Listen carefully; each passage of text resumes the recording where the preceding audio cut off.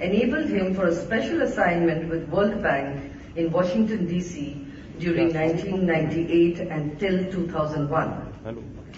I now invite Mr. Pandyan to give his presentation and introduce you to Vibrant Gujarat 2015. Mr. Pandyan, please. Thank you.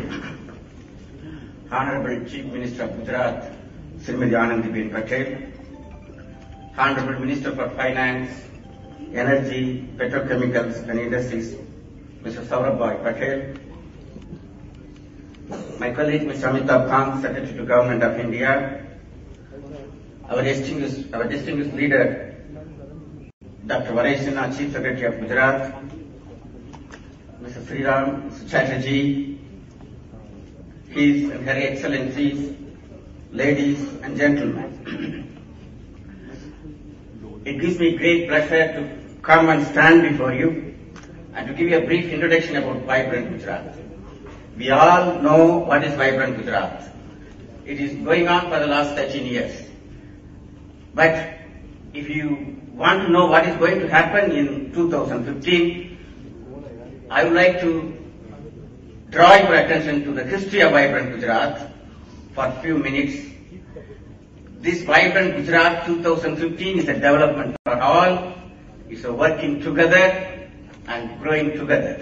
It's a Sabki Saath and Sabke Vikas. This is a slogan given by the architect of Vibrant Gujarat, our then Chief Minister, Dr. Narendra Modi. Next, this is a picture I want to bring it to your attention. This is January 26th, our Republic Day 2001. The disastrous earthquake shaken Gujarat. The Kutch was shaken, Ahmedabad was shaken. So the investments flow has reduced.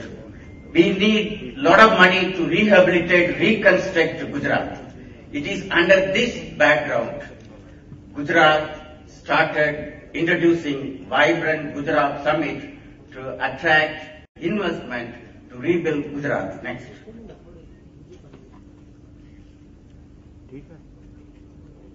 So it was mainly to attract investment, next, in 2003, and in 2005 to make it a preferred destination for investment, and in 2007 the idea of Vibrant Gujarat was to make it as the most preferred investment destination. In 2009 it was a showcasing Gujarat as a growth engine of India, and in 2011 and 13 Gujarat has become a model state for development for other states in the nation. So that's Vibrant Gujarat history.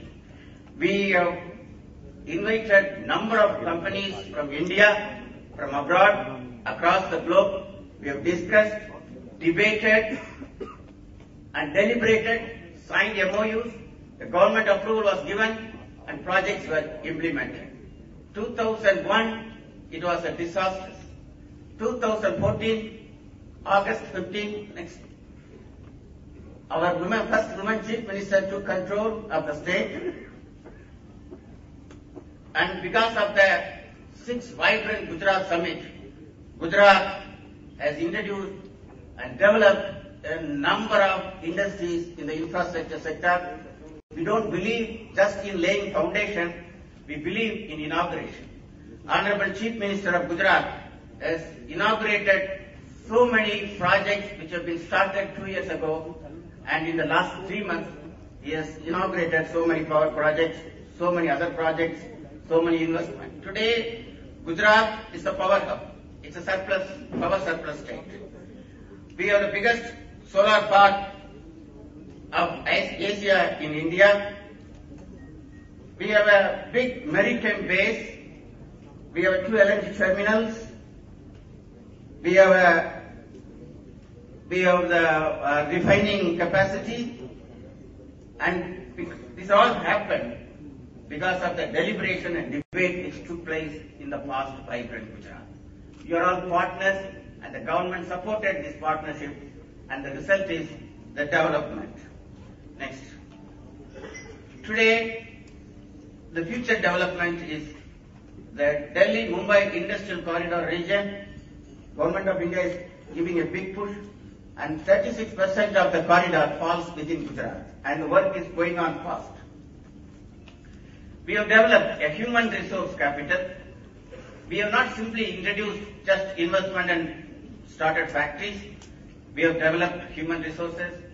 We have provided all other facilities to the industrialists, and that's why this development. And what is 2015? Next. 2015, Vibrant Gujarat will be a global business platform. Starting from the rehabilitation of the Kutch and Ahmedabad, developing at a model state, showcasing as a growth engine of India, today the 2015 Vibrant Gujarat will be a platform to do global business. It has 4 distinguished parts.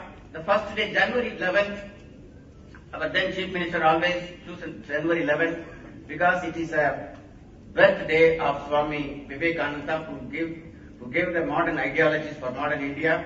So January 11th. Kindly remember, January 11, 2015 is a Sunday. But irrespective of all these facts, we keep to the schedule. Sunday, kindly make it free to come and attend our Vibrant Gujarat 2015 in Gujarat. It has an inaugural function. Honorable Prime Minister himself will inaugurate the function. First time, the Prime Minister of India will be coming to Gujarat to inaugurate a Vibrant Gujarat Summit, followed by CEOs meet in the evening. There will be a partner countries seminar between the inaugural summit and the CEOs meet. We have 7 partner countries. These partner countries will bring their business delegations from their countries in various sectors. They will make a presentation. So this time Vibrant Gujarat is not just attracting investment to Gujarat. It is a platform where the investment opportunities across the globe will be discussed. Opportunities for Gujarat and Indian businessmen to invest in various countries across the globe will be presented, and you can make the decision. Evening will be the CEOs conference of the global CEOs. We are expecting next. The second day, lot of seminars will be conducted. Theme seminars will be conducted. These seminars will throw input. These seminars will be attended by global speakers. These seminars will be attended not just by industries, but these seminars will be attended by Nobel laureates, best economists, industrial tycoons, business leaders, national leaders across the globe, various countries we are expecting. And the seminar will be based on theme subjects like small cities, sustainable energy, climate change, education for all, health for all, because we are going from development to working together and developing together and growing together. That day afternoon, we are going to have a state seminar because there will be a lot of partner states within maybe from Madhya Pradesh, Maharashtra. We are expecting the states to join us. So the states also will be given an opportunity to present, and it will be a state seminar, and the evening will be the valedictory function. The main theme of or the main attraction of this Vibrant Gujarat this year is we have 7 partner countries. This is the first time we are getting 7 partner countries. In fact, we need to say many countries no, because we have enough countries and we need to give a proper opportunities for all these countries. We are having Australia, we are having Great Britain, Canada, Japan, Netherlands, Singapore and South Africa. We have 5 continents, somebody from American continent, 2 people from the Europe continent, 1 from Australia, 2 from Asian continent and 1 from African continent. All the continents will be represented as partner countries. We are expecting delegates from 120 countries. So this seminar, or this Vibrant Gujarat Summit, is a different one in the sense. From the level of participants, quality of debate, and the quality of deliberations, the quality of attendance. the quality of arrangements. We are improving year by year. So I request all of you to come and attend this Vibrant Gujarat Summit. Again, there will be a global trade show. As usual, we conduct exhibition. This time it's 100,000 square meter. It is bigger than Pragati Maidan. People from different countries, 105 countries, have already given consent to come and participate, put up their stalls. Different sectors will be there. Vendor sectors will be there. So it is not just showcasing the might of Gujarat, but it is showcasing the opportunities available for investment across the nation.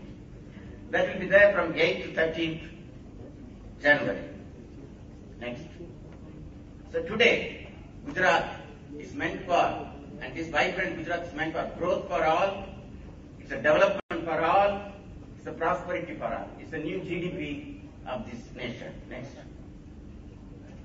So friends, you are welcome to Vibrant Gujarat.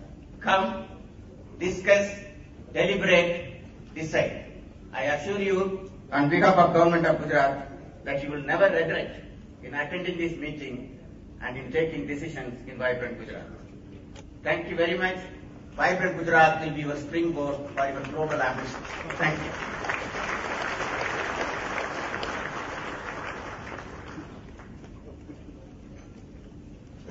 Thank you, Mr. Pandyan. With that presentation, I'm sure you will have lots of people from this hall arriving in Gujarat. Shri Amitabh Kant. Shri Amitabh Kant is a senior officer from the Kerala cadre. Currently on deputation to the Government of India, he is posted as Secretary, Department of Industrial Policy and Promotion. Mr. Kant has extensive experience in infrastructure creation, international marketing, travel and tourism, and hospitality industry. He has conceptualized and executed the positioning and branding of Kerala as God's own country, and later the Incredible India campaign. He has structured large infrastructure projects for diversification of India's tourism product and sourced international funding through the ADB, Japanese Bank for International Cooperation, and the UNDP. Known for his out-of-box thinking and successful track record with various projects which he has turned around, Mr. Kant is much sought after by corporates and government alike. May I now invite Mr. Amitabh Kant, Secretary DIPP, to give his special address. Honorable Chief Minister, Srimati Anandiben Patel, Mr. Saurabh Patel, the Honorable Minister for Finance, Industry, Energy, Petrochemical, Mines, Minerals, Mr. Varesh Sinha, the Chief Secretary, Mr. Ajay Sriram, Chandrajit Banerjee, my distinguished colleague, Mr. Pandyan. Ladies and gentlemen, the key challenge for India is to grow at rates of 10% plus, not for 1 year, 2 years, 3 years, but for the next 3 decades. That's the only way we'll be able to raise a vast segment of our population above the poverty line. And if India has to achieve this challenge, it just needs to replicate the model of Gujarat. Look at Gujarat. Today in India, the highest urbanization level is in Gujarat, 43%.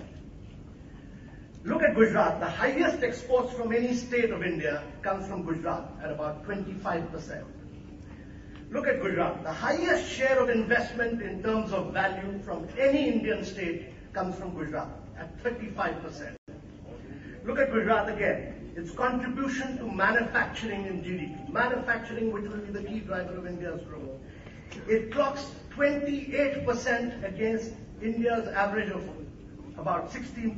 28%. It's higher than any other country in the world. Look at Gujarat again. The handling of cargo from Indian ports. 35% of the Indian cargo moves out of Gujarat ports from its 42 ports. And look at its SEZs, the large-scale SEZs. 45% of India's exports from its SEZs comes from Gujarat. And therefore, no wonder Gujarat has grown at the highest rates any state has clocked. rates of 10% plus for the last several years, year after year after year. Gujarat, in fact, is the only state which has power, which has water, which has very dynamic leadership, and last but not the least, it has a bureaucracy which is committed to very quick, fast decision making.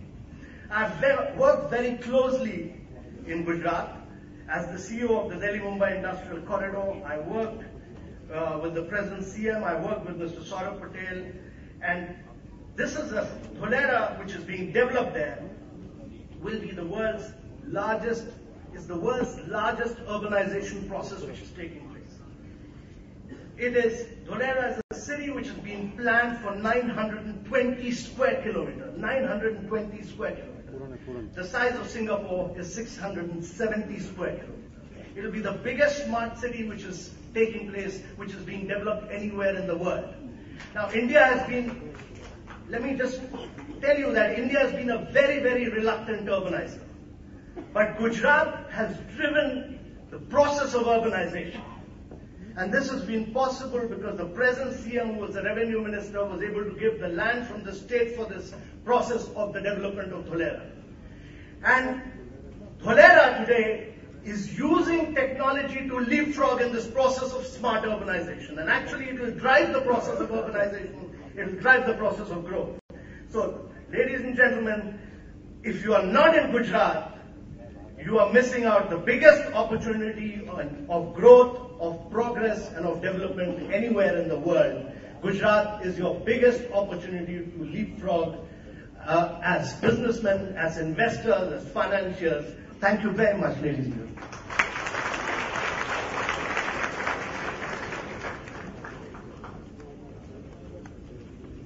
Thank you, Mr. Kant. And now we have Shri Saurabh Patel, Honorable Minister of Finance, Gujarat. Actually, his portfolio is a very large one. Shri Saurabh Patel is the Honorable Minister for Finance, Energy and Petrochemicals, Mines, Minerals, Cottage Industries, Salt Industries, Printing and Stationery, Planning, Tourism, Civil Aviation, Labour and Employment. He is the chairperson for organizing Vibrant Gujarat 2015 Summit.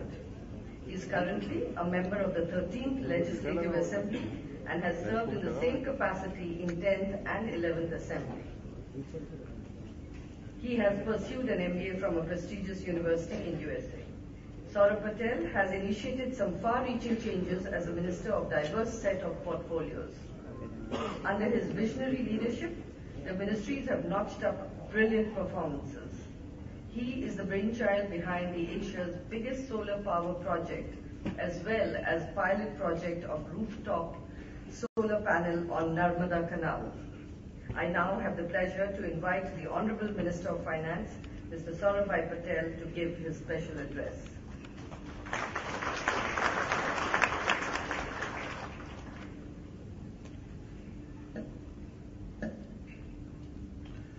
Honorable Chief Minister of Gujarat, Srimati Anandiben Patel,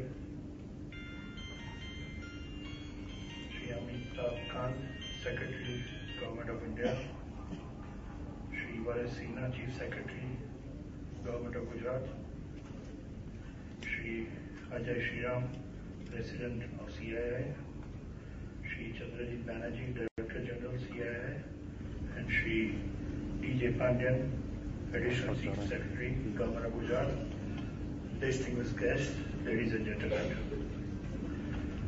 It was the year 2003 when the first Vibrant took place. And I still remember the days when Modi ji talked about bringing investment to the state of Gujarat. These were the days after the massive earthquake which took place in the run of Kutch. It was a small seminar with 1,000 people. It was basically for attracting investment. And today we are having a Summit 2015 which has been transferred from an investor destination to a global business hub. And over this period of 11 years, Gujarat has changed 360 degrees from what it was and what it is today. Last decade has been one of the best decades the state had ever had, and the full credit goes to the existing Prime Minister, Honorable Shri Narendra Modi. He had a vision, he had plans of how to convert Gujarat into a growth engine of the nation. In the year 2002, we had a lot of economic issues. We are facing all types of problems. And today, if you look at it, we have a lot of strengths. The strength today is basically because of very strong views that the state should be policy driven. And all our decisions, policies have been framed in such a manner that it has been very, very transparent. Our another strength is our infrastructure. We were a power deficit state, and today, against our demand of requirement of 13,000 megawatts, conventional, non-conventional together we have 22,000 megawatts. So you can imagine the strength what we have. Second, we talk of generation, but this is one state which also talks of transmission.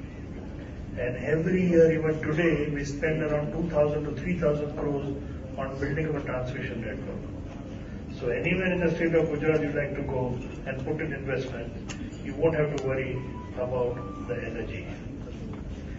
Third is the quick decision making. That was one of also a strength. And one thing I can assure you over here, that our Honorable Chief Minister Anandibhen Patel, she is known for taking very quick decisions.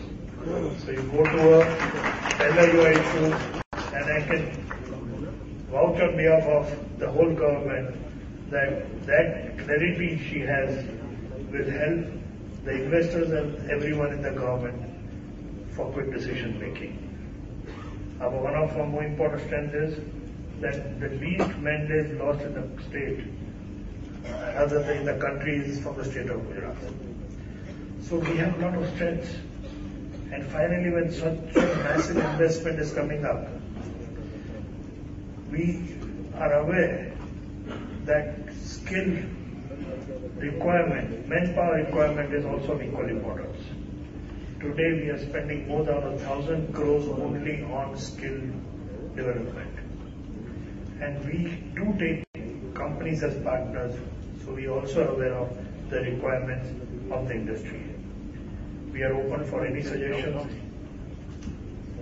and any views as far as growth is concerned. Shri Amit mentioned that we are having a 28% GDP, but we have plans to increase it to 32% next 3 years.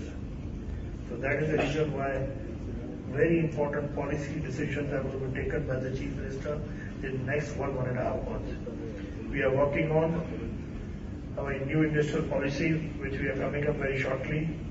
Emphasis will be given also on small, medium enterprises. We are coming up with an electronic policy because you all know that a lot of imports are taking place in the country in the electronics hardware sector.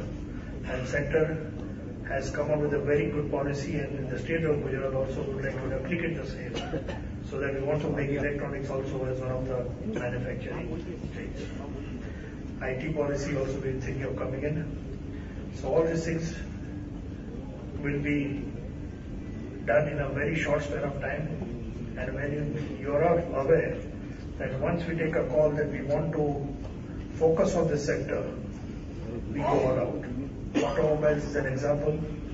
Today, we were nothing in the automobile sector some 5 years back. And today, we are one of the hubs in the country which is attracting most of the automobile manufacturers in the state of Gujarat. Textile policy, technical textile policy is also very aggressive, and I'm sure maximum value addition from cotton to fabrics will happen in the state. As was mentioned over here, we have a very strong network of roads, strongest ports, which we are expanding at a very fast rate. which will build in new capacities also. So all this is going to add value and will bring in a lot of investments in the state. Today we have gathered over here for Vibrant Gujarat 2015. 2003 we didn't have any partner country. Today we are having 7. So this is an event where the partner countries have also a lovely opportunity to focus their countries and enter into joint ventures with Indian partners. Whether the trade happens in India or the trade happens in their country, but it's a win-win situation for all of us. Second time, state pavilions are also going to come in a massive way. So it's not a question of bringing investments only in the state of Gujarat, but the states in our country can showcase the best policies in this event. So basically it's an opportunity for all. And I'm sure all of us over here will take it to the best advantage for everyone of us. I once again invite you to Vibrant Gujarat 2015, which will be one of the best events ever taken place. And our Honorable Chief Minister is personally supervising each and every event, whether it is a seminar, whether it is a major event, and we hope that it will be beneficial to all. I once again welcome you. Thank you.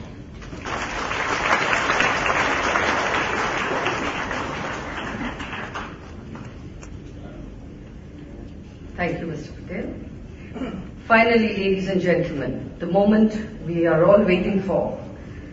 आज की इस महासभा की विशिष्ट अतिथि Shrimati Anandiben Patel. Brave, determined and dedicated, Anandiben Patel holds the rare distinction of being Gujarat's first woman chief minister. She has been a minister in the Gujarat government since 1998 and made significant contributions to the Gujarat model of development during her tenure as Minister of Education, Roads and Building, Capital Development, Women and Child Development, as well as disaster management over the years. She also holds the distinction of being the only woman MLA to have won 4 consecutive elections in Gujarat from 3 different constituencies. She has been a senior minister in one of the most stable state governments India has seen in the past decade. She is an ardent advocate of employing technology for good governance and development. She is very passionate for issues related to women and children, particularly combating malnutrition. Known for giving her best in whatever she does, she was conferred the President's Award for the Best Teacher. She exemplified her bravery and concern for her students when she jumped into River Narmada to rescue 2 girls from her school while on a picnic. After serving the state in the capacity of minister since 1998, Mrs. Patel has been unanimously chosen as the Chief Minister of Gujarat. She hopes to take Gujarat to new heights on the roadmap carved out by her predecessor. She is handling many important portfolios, currently some of which include home, revenue, urban development, and industries. Ladies and gentlemen, it is our proud privilege to have Srimati Anandiben Patel in our presence today. I now invite the Honorable Chief Minister of Gujarat to address us and request all of you to warmly welcome her once again.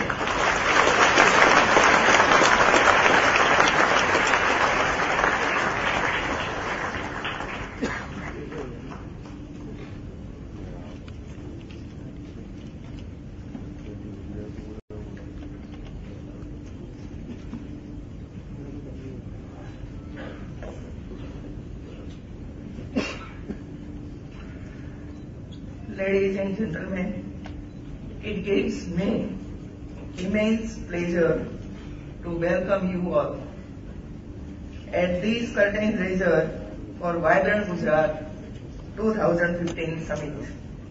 It is my privilege to welcome the ambassadors, high commissioners and members of foreign diplomatic mission in India.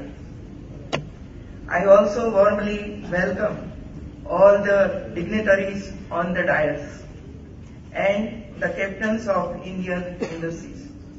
I am pleased to be amongst you at this event for the first time as the Chief Minister of Gujarat. Gujarat is not new to most of you now. Many of you have contributed to its growth story. I take this opportunity to acknowledge the trust that you have put on us all these years. With your support, today Gujarat accounts for more than 7.5% of India's GDP, 18% of India's fixed capital, and 25% of India's exports. Gujarat is thus playing a big role in the Indian growth story. We envisage a bigger role for Gujarat as the Indian economy grows under the able leadership of our Honorable Prime Minister Sri Narendra Bhai Modi. In fact, the global community and the industry too will now have a much bigger role in taking our economic and social well-being to a higher level. We in Gujarat are a strong believer of the fact that together we all grow to greater heights. To make the pie bigger for everyone to have a share of it, we started Vibrant Gujarat Investor Summit in the year 2003. Thereafter, it has been institutionalized as a biennial event. What started as an exercise to showcase Gujarat as an investment destination has now transferred into global networking event. Today, Vibrant Gujarat Global Summit represents a worldwide platform for knowledge sharing and social and business transformation. Gujarat has now emerged as a global business hub. More importantly, we are giving a considerable thrust on social sectors including health, education, women empowerment, and specialized areas like innovation and climate change. I would also like to make a special mention of the convention we have for the MSME sector. Friends, I will like to humbly state that last 6 summits have been a resounding success. Vibrant Gujarat 2013 witnessed participation from nearly 121 countries with over 2,100 foreign delegates and around 58,000 Indian delegates. Nearly 18,000 investment intentions and about 2,700 strategic partnerships were signed in a number of areas, including technology transfer, R&D, education, and manufacturing. We have created an entire ecosystem that assures business-friendly and investment-conducive environment, be it re-engineering of our systems, creating requisite infrastructure, skilling our manpower, or networking for finances. We are now geared up for the 7th edition of the Vibrant Gujarat Global Summit, which is planned during 11 to 13 January 2015 at Mahatma Mandir, Gandhinagar. I am happy to share with you that this edition has been partnered by 7 countries. Saptarshi, 7 seats are considered very pious for us. I hope with 7 partner countries in this 7th edition of Vibrant Summit, we will all work together to see that India shines across 7 seas. I am happy to add here that 7 RCR has kindly consented for the presence of Honorable PM at the inauguration session. I take this opportunity to invite all of you, the global community at large, the leaders, government and industry of all the nations, as well as the leaders and the industry of other Indian states to participate in the Vibrant Gujarat Global Summit 2015. Welcome to be a part of the inclusive development agenda. Let us come together to deliberate and evolve new mechanisms to make our economics vibrant and sustainable. Let us meet and find new ways to ensure inclusive development. Let us strive collectively to make this world a better place to live. The key themes identified for the summit include innovation, sustainability, youth and skill development, women empowerment and knowledge sharing. We look forward to meaningful engagement with all the stakeholders who work in this area. Friends, I feel privileged to carry forward the rich legacy of India's visionary leader, Shri Narendra Bhai Modi. We are working hard to fulfill his dreams of building great and grand Gujarat on the strong pillars that we have laid down in the last decade. Our focus is improving the quality of life of the people by providing world-class infrastructure. Our focus is on creating enabling environment for the people to fulfill their aspirations.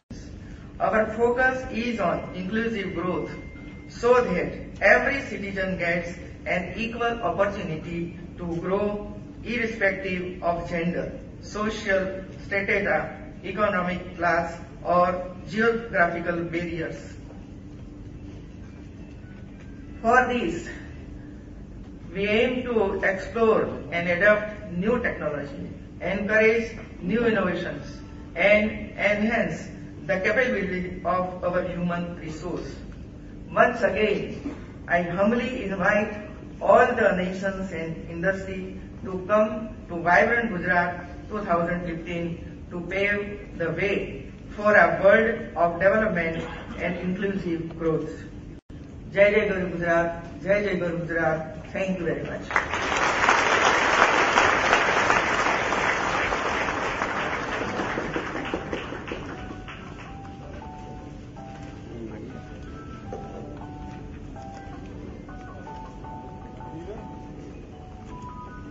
Ladies and gentlemen, now it is time for the Q&A and some interaction. We had sent out forms which many of you have filled and submitted it here. We have received a number of questions. However, at this point we are able to accommodate a few of them only. But any of you who want more questions answered, want to meet with the Government of Gujarat officials, are most welcome post-lunch to meet them from 2:30 to 4 o'clock in this hall itself. We have present with us all the concerned departments from Government of Gujarat, and queries which cannot be addressed here today will be responded to by email. I now invite few of the names that have been given to ask questions. May I invite Urmila Shah. Urmila Shah, CFO, CIMIC Indus Resources Private Limited. Can someone please give her a mic?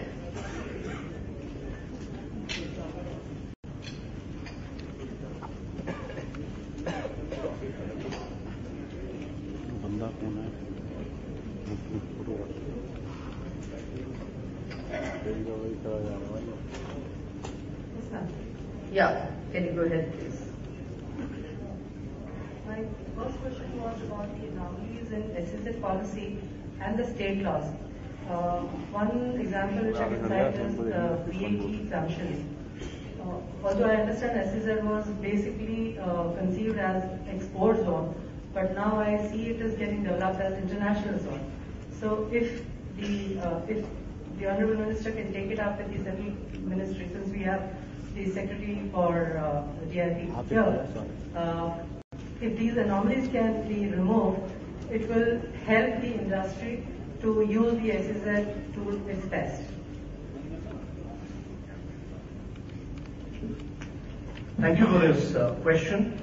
The SEZs were conceived with a particular policy framework, and during the earlier government there were two issues on which there was a lack of consistency. One was MAT and the second was the distribution tax.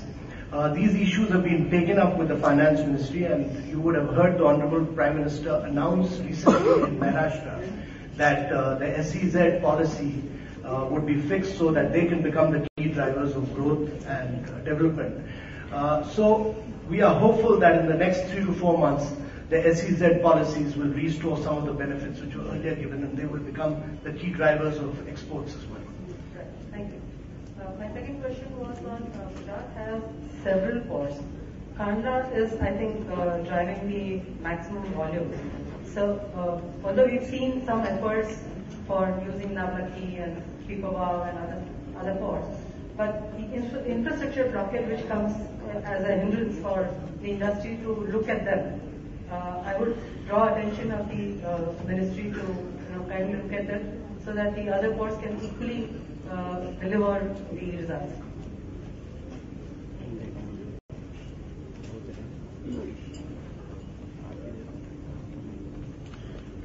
In fact, we have decided to expand Navlaki, and there are some issues which will have to be taken up with Government of India, so we will do the needful matter.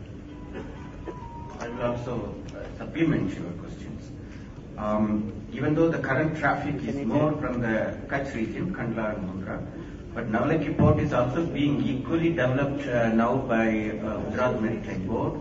Number of coal importers started, other goods have also started. Pipavav port is a public-private partnership model. It is developing very well. Even the defense has also started using it to build various vessels, ship, and it is growing very fast, I think. But also linking these ports through the railway and through road. Yes. Government of Gujarat and Government of India has taken up as a special item, and the roads have been expanded because the hinterland is in Delhi and above, and a special we have written to the Railway Ministry for a special railway connection or to expand the connection from Navlaki to other part. I think you would like to add something? Yeah. Most of the goods produced in the northern part of India, it all travel, about 82% of the goods produced travel by lorries through the roads to the ports in the western coast of India. All these 42 ports in Gujarat. By 2017 end, the dedicated freight corridor will carry only containers, no passengers, only containers. So 2017 end, when the dedicated freight corridor comes up, goods will reach the ports on the western coast of India within 14 hours. So from 14 days to 14 hours will be the radical shift. It's a paradigm shift. And actually most people here who are planning to invest should look at that 14 hours. And within, as we create the dedicated freight corridor, on both sides of this dedicated freight corridor are the new smart cities which are coming up, which will get linked up with this. So the biggest beneficiary of the dedicated freight corridor, the Delhi Mumbai Industrial Corridor, will be the state of Gujarat, where almost about 40% of this area falls in Gujarat. Thank you. May I now request Group Captain Anil Thapar, COO Mesco Aerospace Limited, to ask the next question. Can you stand up wherever you are? We can get the mic to you. Thank you.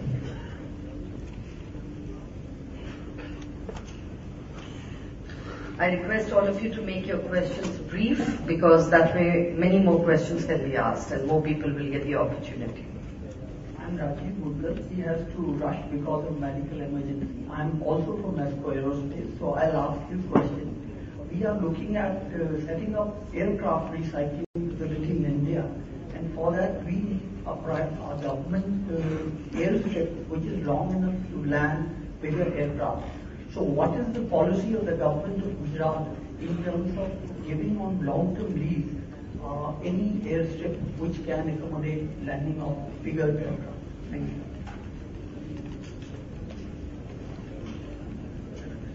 you. See, we can, any proposal of any company on the airways, we can consider on a case-to-case basis. We will certainly be favorable. At the moment, there is no policy, but if there is a need, we will certainly come up with a policy. But any proposal which is good will be very much welcome, and we will examine it.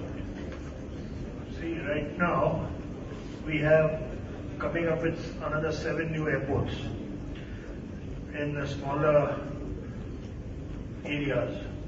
So we can work out an agreement by which you can use it on a long-term lease. It will not be possible to completely hand over the airstrip to you on a long-term arrangement, but possibly working, we can come to an agreement. And there are a lot of areas to settle details, we'll work it out. Thank you. Before I ask the next question, if any of you have these forms which were given to you earlier, or you'd like to collect them just now and fill them up and hand it over to any CII person or the desk here, the questions would still be welcome. I now invite Mr. Ravdeep Sodhi, CEO, the eCore Group. Can you stand up, please? Right.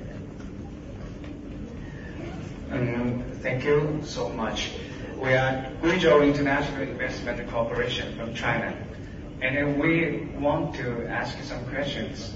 First, we want to invest the infrastructure, energy, power, construction, and electric power.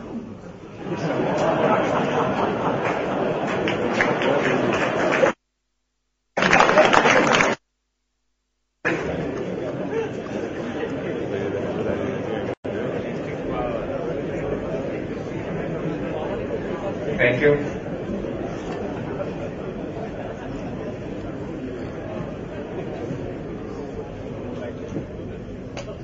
Well, we'll skip that question just now because I had already requested Mr. Sodhi to ask a question. Let him finish and then we'll come back to you. Mr. Sodhi, please. Hi, this is actually we work in cybersecurity solutions, and this is not only the question from our end, but also